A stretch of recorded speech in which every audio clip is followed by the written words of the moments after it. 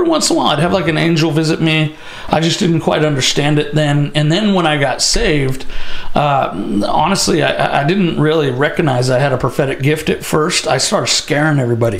It sounds really funny, but like I would just know stuff about people. I was going to a real conservative church, and I would have dreams about people, and then just go, "Hey, I had this dream about you, and I saw you were struggling with this and that," and they'd freak out. That's incredible. Yeah. You know, they'd go, "How do you know that?" And I'd be like, "Well, I had this dream about you," and it was like the pastor. You know, he'd be like, "Don't tell anybody that." Like, right. and so it's funny because you know when you have a prophetic gift, sometimes let's keep that between us. And you, little prophet man, you don't know what you're doing, Yeah. and there's no mentor or anything around you.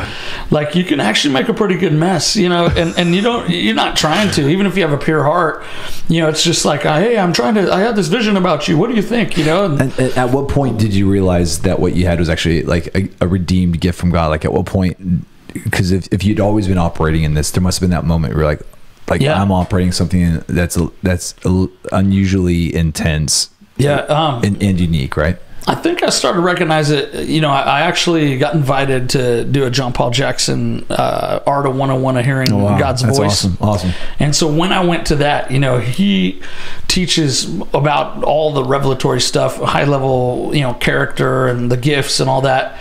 And so it was then that I started recognizing, like, I was like, oh wait, this is a gift from God, you know, like, and it really thrusted me into a greater hunger to know the Lord, but also to develop that gift.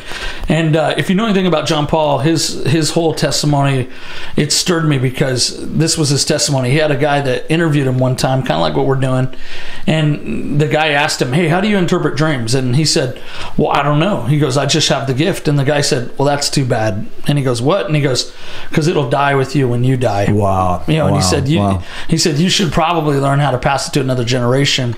And because of that legacy, man, like, it totally stirred me